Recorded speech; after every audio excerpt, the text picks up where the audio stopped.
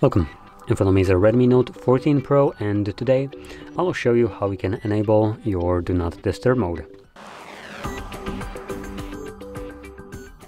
So, to get started, you want to swipe down from the top right side of your screen, right over here, like so, and this will show you a bunch of toggles.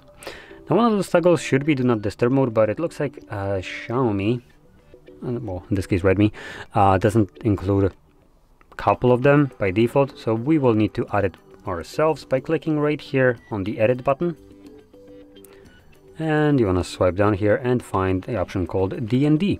Click on the plus next to it, check mark, and you can see it now added to our list.